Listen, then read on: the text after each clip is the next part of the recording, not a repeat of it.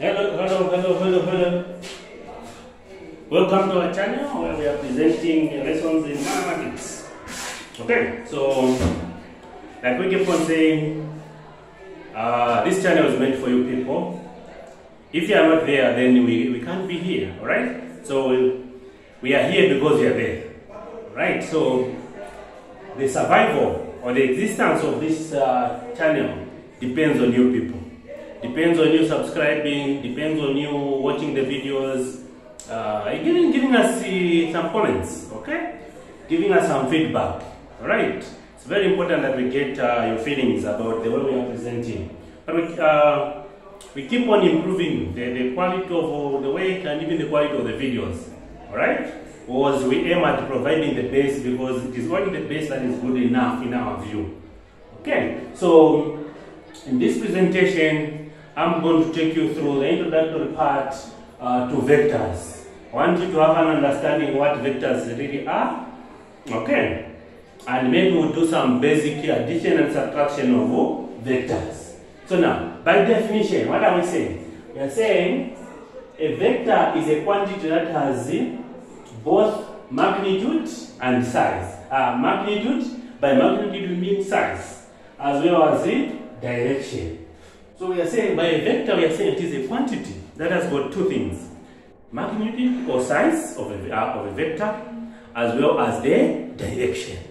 These define a vector. Alright? Good examples are velocity, weight, force, so on and so forth. Alright? But if a quantity only has size but no direction, that quantity is a scalar quantity. So we are saying, by scalar quantities, we are saying these are quantities with magnitude but no direction. What are the examples? Mass, distance, speed, etc., etc. So we are saying a vector should have two things: magnitude and the direction. Okay. So now, how do you represent then a vector? We are saying because a vector has got two things, it has direction and magnitude, then it can be represented by directed line segments, by a line, alright, like this, okay, by a line, okay, by a line. Okay, can you erase the top part?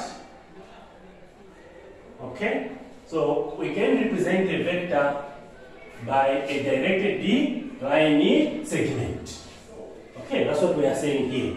So, if you have, for example, this line, you are saying this is our vector, we can say A, others will just write A. Okay? So, you can use a directed line segment to represent a vector. So, what it means is that the length, okay, or maybe if I talk about the length, let me talk about this. This point where the vector is starting from is called the initial point. Others will call this as the tail. Alright?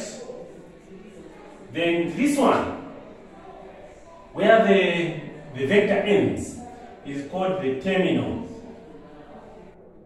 terminal point, or what we call the head. Alright, so we have got those aspects of a vector. So we are saying because a vector has got two things: direction and the magnitude. Hence, you use a directed line segment to show a vector or to represent a vector. Now, the length of a vector, maybe from here to there, that would be the what? The magnitude. Alright? Then the arrowhead here, this arrow is the direction. It represents the direction of a vector. Alright? So this arrow here, take a note, is showing the what? Direction. Over what? So mean that the vector is starting from this point going upwards. And when you're dealing with vectors, direction is very, very important. So we are saying if you have got this one, so this is the vector A or AB, this is vector PQ or P. Alright? So in this case we are saying AB is equal to what? A. Alright? PQ here is equal to what? B. By A, it means you're starting from A going to B. You're starting from P going to Q. Okay? That is important as well. So, you use directed line segments like this. The length of the directed line segment indicates the magnitude of a vector. Okay? Then the arrow head, the arrow indicates the direction, like I've explained here. Okay? It indicates the direction. Now I've indicated that here, direction of a vector is important. Very, very important. Meaning that BA is opposite in direction to AB. Alright? So, if you have a vector here,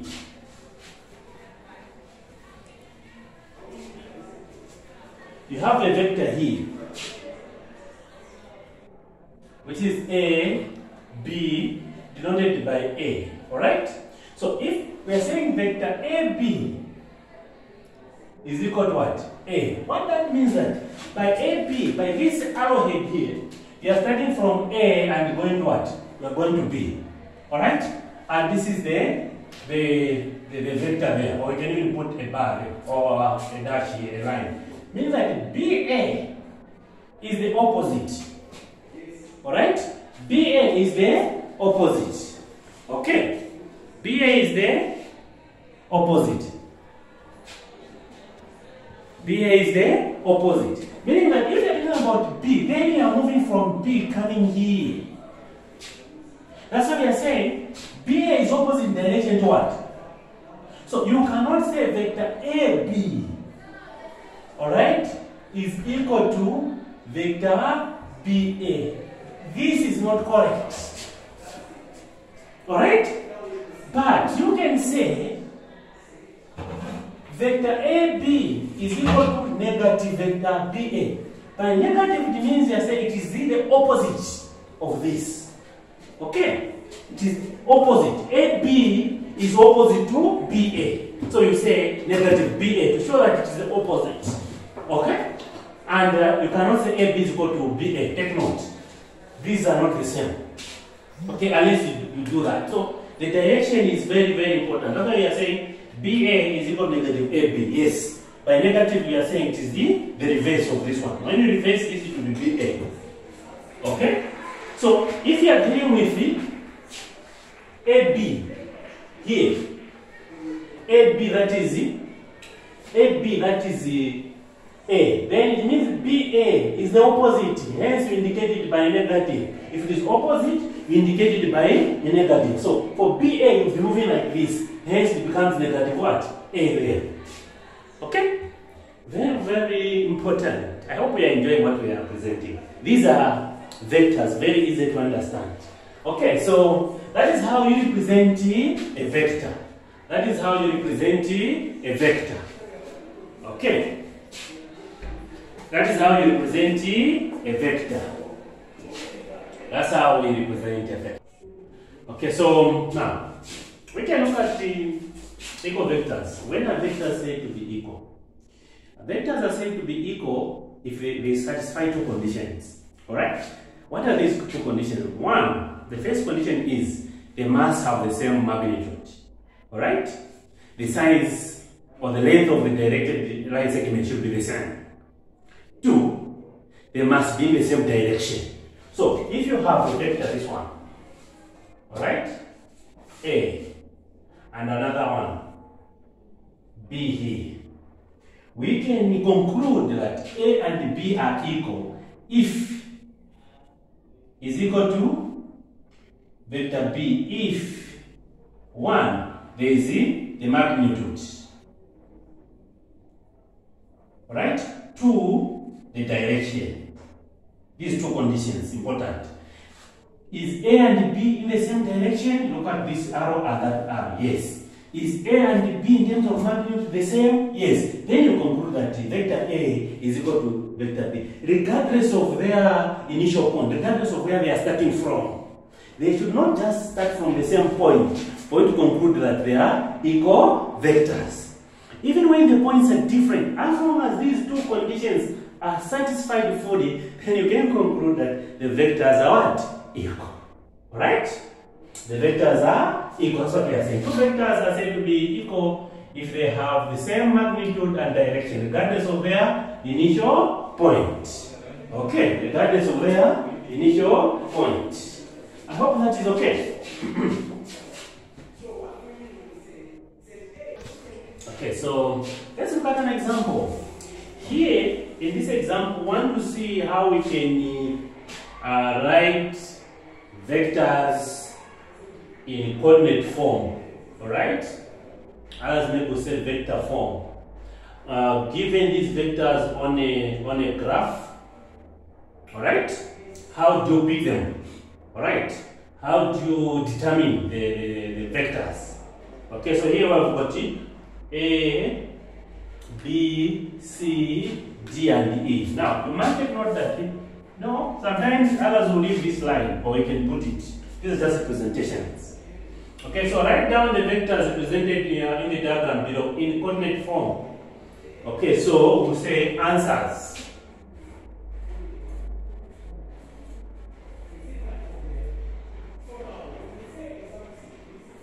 Answers. So I'll say Roman numeral 1, I'm dealing with the vector A. Okay, let me write something that is visible.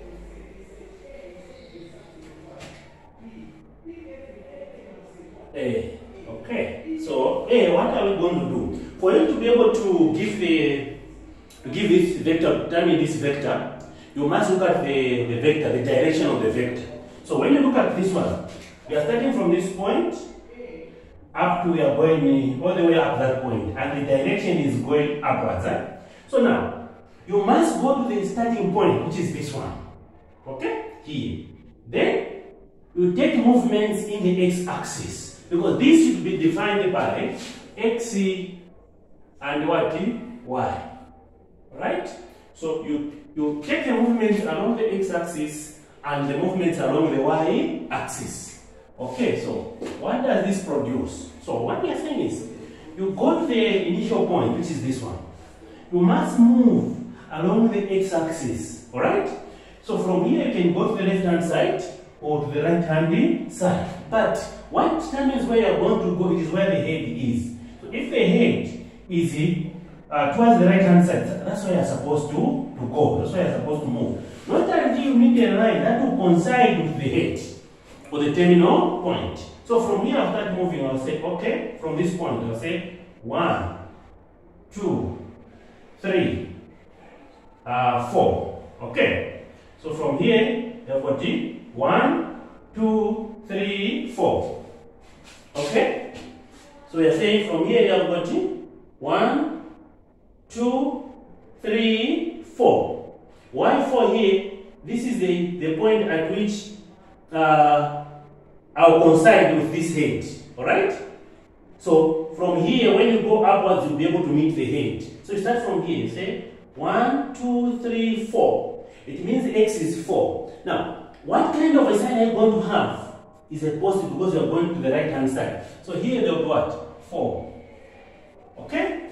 There will be 4. Okay, so there will be 4. Why? Because I'm going to the right hand side. If you were going to the left hand side, this would have been a negative. Okay? Now, we are saying here, you have 1, 2, 3, 4, isn't it? So x is 4. But you must move not until you meet the terminal point. I'll say 1, 2, 3. So y is 3. Again, why is it that 3 is positive? Because from here you're going upwards. If you were going downward, the answer would have been a negative. Okay? So, this is the answer here. Alright? And it ends there. Okay? Then, Roman numeral 2. We get vector what? B. So, again we do the same. We look at B. So, when you look at B, okay, let me stand nice so that you're able to see. When you look at B, you're starting from this, look at the arrow. Arrow is going downwards.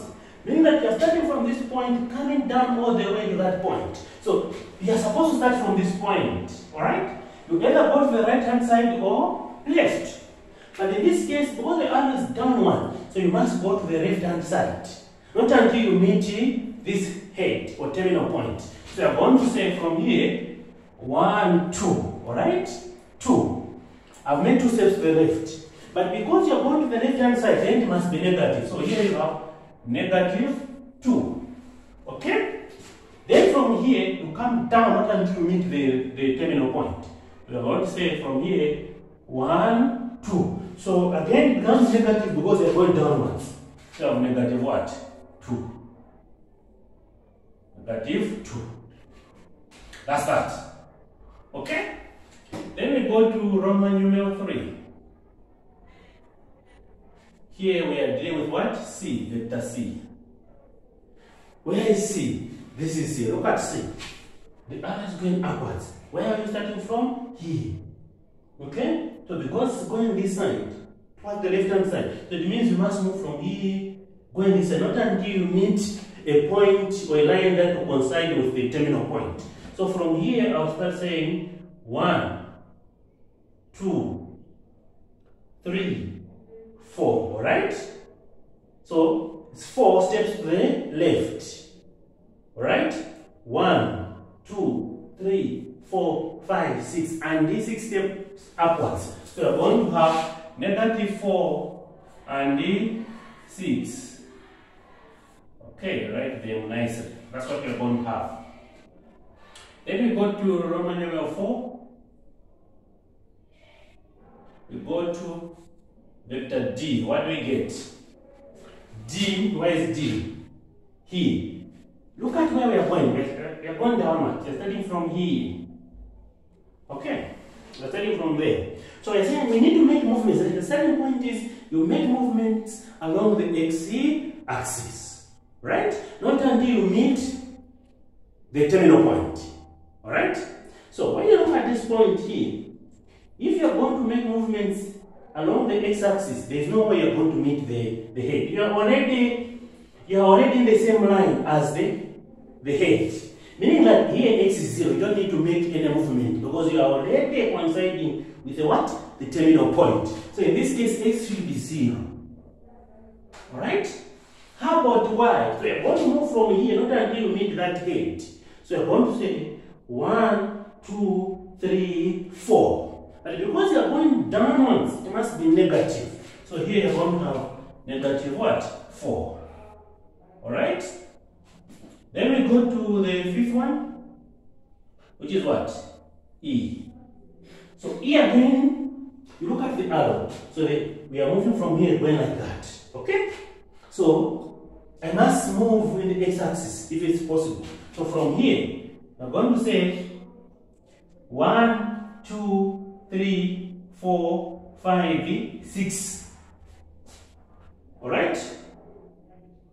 You have got 6 there. So you have got 6E. Then what is Y? You don't need to make any movement along the y-axis for you to find the what? The terminal point. Because you're already there. So here Y is what? 0. Alright? There Y is what? 0. I hope this is okay. So please you need to know the direction of the vectors that you are dealing with. I hope you've liked our presentation. Please subscribe. The way it is subscribe, subscribe, and subscribe. You'll be able to get the maximum benefits. But I'll give you an exercise. Okay, thank you. Okay, so this is your exercise. So this is letter P or vector P, S, Q, U. This is T, and that is R. Okay, so make sure that when you're copying them, take note these are small letters, or lowercase letters. Okay, so attempt. I'm sure you'll be able to get them. Thanks so much.